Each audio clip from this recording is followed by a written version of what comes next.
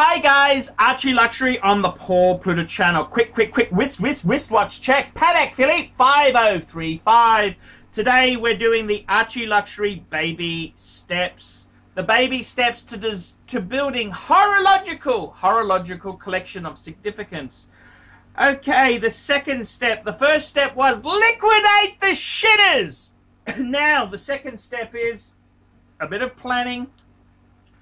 Design a mythology. Design a mythology. What do I mean by that there? Okay. I gotta tell you something. When I was in high school and I had an English competition, I remember, it was an English exam, and they said you can write an essay on anything you like. Suddenly it became very hard. When they gave you a topic, a couple of topics, you picked one, you tried to answer their questions.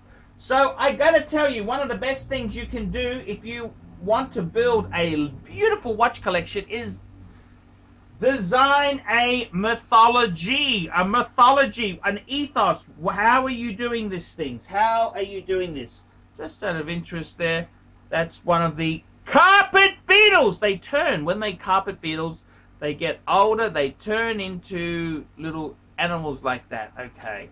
Now, I got to tell you, the mythology. What do I mean by mythology? Now, I've already said get rid of the shitters. Okay, so now we're saying what do we want in a collection? Let me give you a couple ideas. You got to get some guidelines. Now, I know rules are meant to be broken. Of course they are. But some basic guidelines could be, we want no quartz. We want to have Rolex. We could build, you got to build, what do you want? Do you want to just collect Rolex? Do you want to just collect divers? So you could build a collection of divers having a Rolex diver, sub and sea dweller, deep sea, a Tudor Black Bay, Breitling Super Ocean Heritage, a Blancpain. There's many collect just diving genre.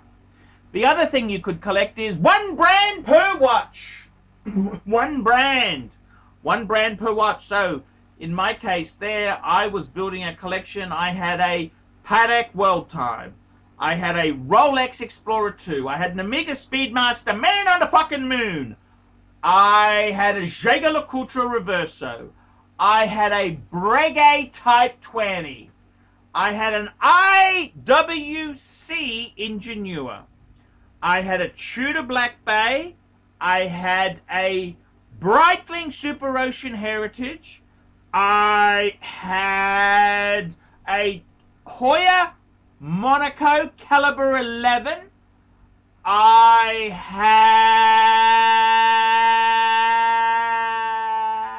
had, what else did I have there?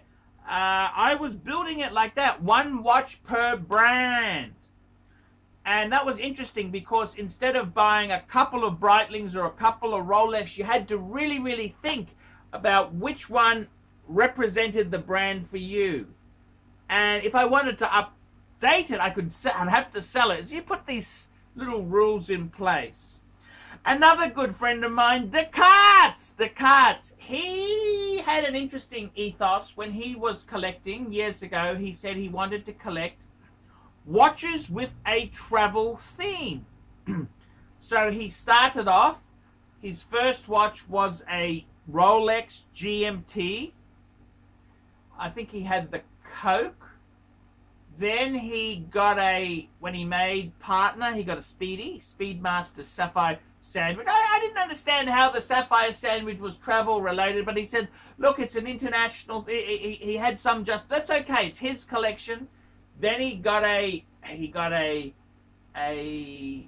Explorer 2, so they all had to have travel type connotations. He got a Patek 5134, which is the travel time Calatrava, and he built his collection with a travel theme, and that's quite interesting. It's quite an interesting collection, and I got to tell you, in all honesty, you got to set the rules yourself. There's a very famous collector in England, Mike Wood. he collects vintage Rolex Submariners. Well, vintage Rolex, but a lot of Submariners. What a great idea there. So I think you've got to design a mythology. What do you really, really want? And I got to tell you, I've had different mythologies at different times. When I started off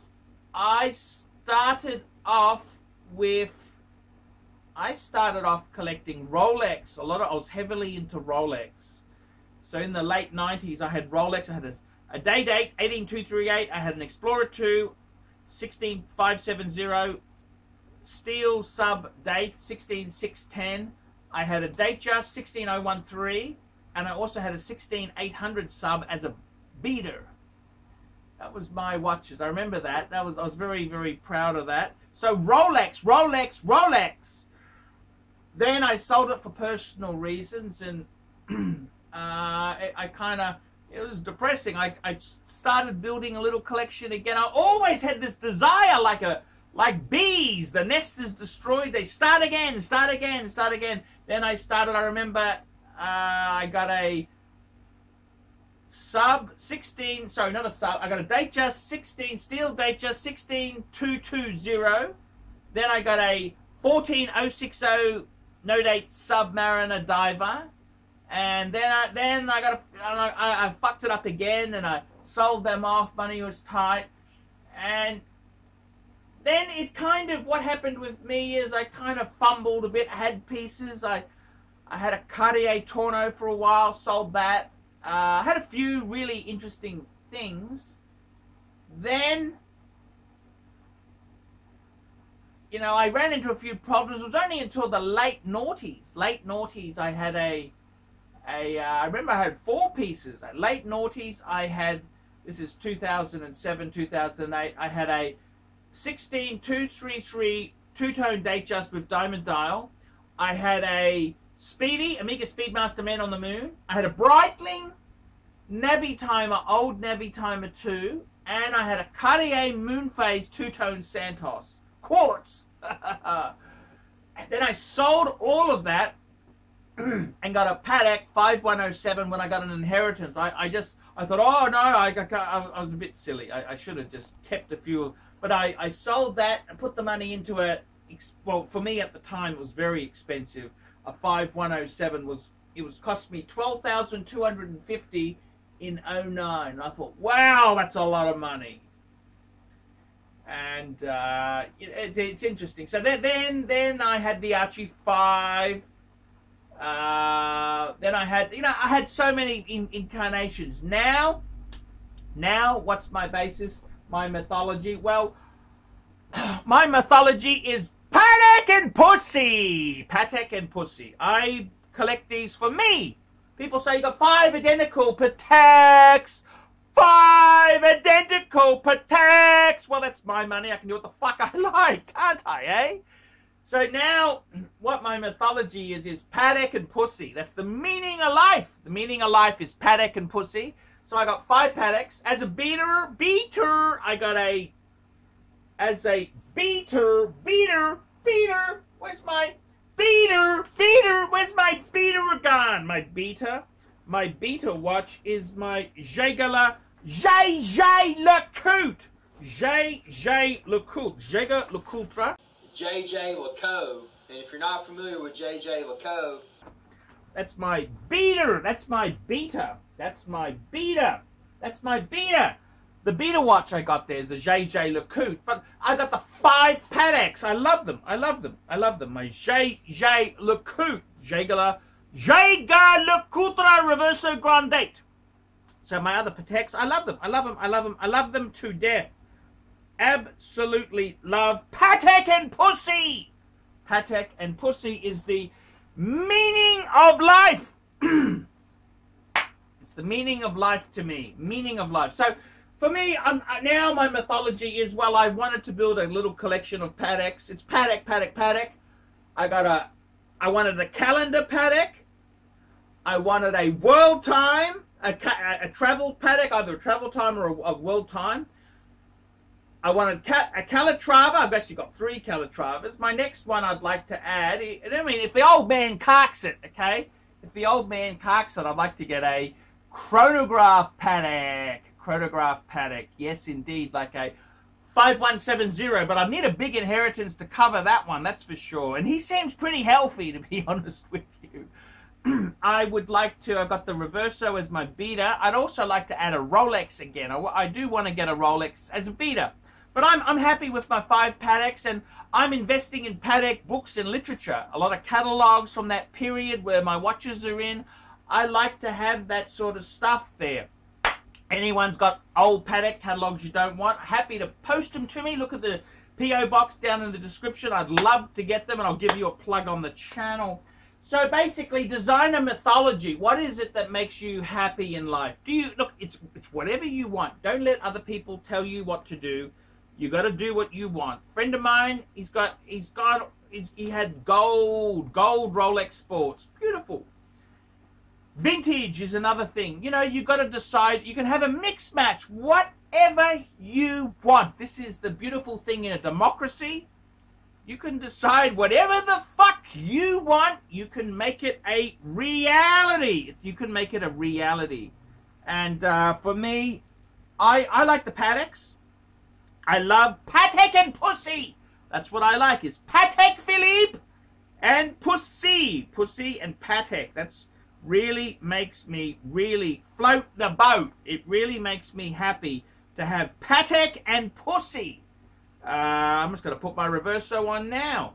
I'd like to get I think for my 50th coming up, I would really like to have, and I got to tell you, buying and selling and all this journey I've done, I am sick of it now. I'm honestly starting to say, hey, don't sell the watches.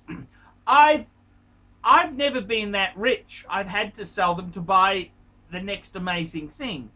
And, you know, looking back, it is sad. I got another friend of mine, Paul, who, and he's got all the watches he's ever had. He doesn't sell his watches. And I got to say, I do miss my 1016. I would like that back. Of course I would. The Chicago mob out there, if you're watching there, I would like that back. Archie would like his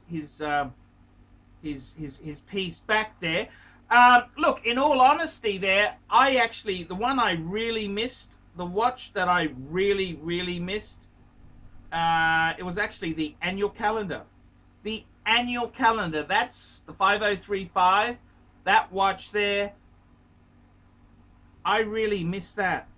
That watch meant a hell of a lot to me. I just, I really loved that watch. That watch, got it for my 40th. It had a lot of memories for me. I remember I got it and I wore it every day for a year. Every day for a year I wore that paddock. I just absolutely loved it, and every day I went to work, I would wear it. Now, I may have changed it halfway through the day, but every day it was worn for a little bit. So I love that watch. I've got to tell you, you've got to work out your own. I can't tell you the answers. It's what is good for you is different for someone else. For me now, I like my paddock. I'd like to add more paddock, but they're fucking expensive. Paddock is fucking expensive. I never thought I'd have 5 of the damn things. I gotta be, I think you gotta be grateful. I am very grateful that I've got so many as it is. This is more than I ever thought I would humanly have. So yeah, that is a very big achievement to me. So I get the literature. So I'm backing off a bit. I'd like to get a Rolex Steel Sports for my 50th. I'm thinking, you know, an Explorer 1 would be really cool. Or a Milgauss. I loved the Milgauss I had. I did love that. I really did love that.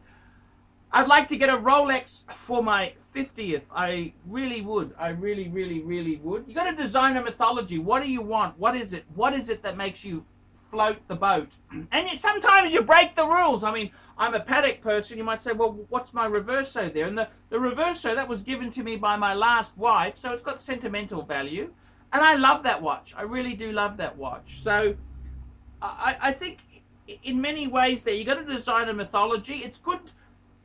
I mean, rules are meant to be broken. Okay, I grant you that. Okay, but if you've got to have some sort of mythology, do you want sports watches? Do you want different genres? A lot of people have different genres. Like they say, okay, I'm going to collect the icons. I'm going to collect the Rolex Sub, a Rolex GMT. I'm going to have a Speedmaster Moon watch. I'm going to have a dress watch by Jaeger-LeCoultre or Patek.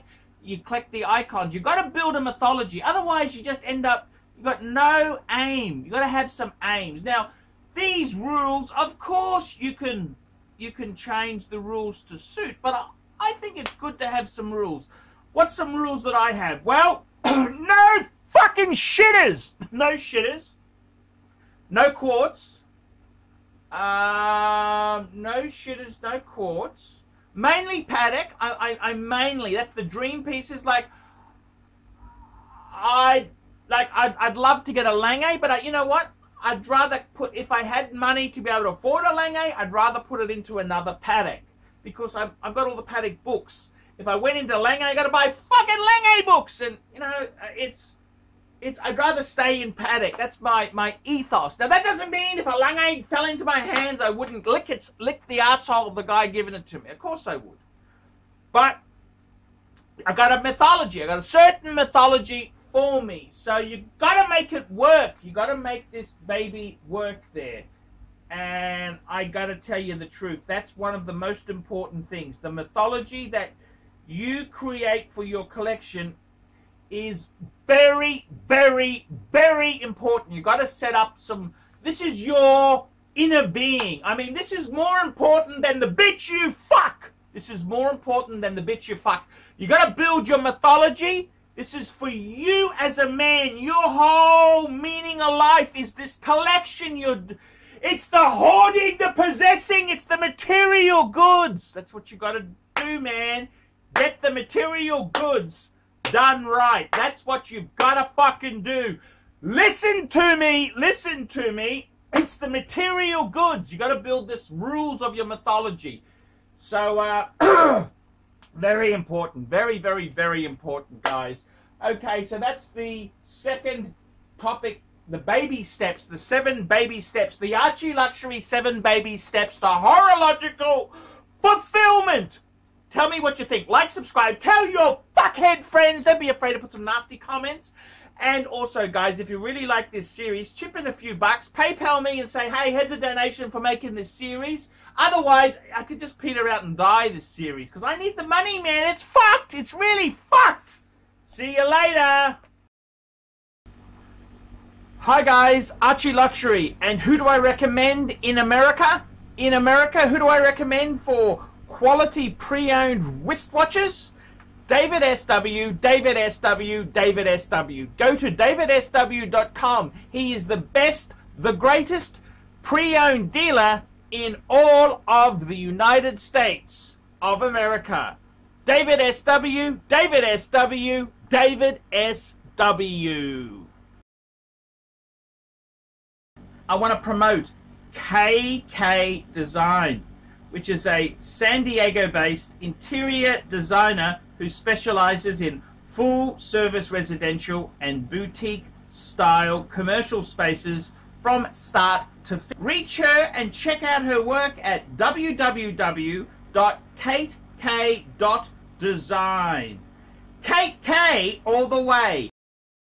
I want to introduce a new company. This is Fame City Property Solutions. That's correct. They're located in Northeast Ohio. And Fame City Property Solutions replaces non-efficient lights with energy-saving LED lighting.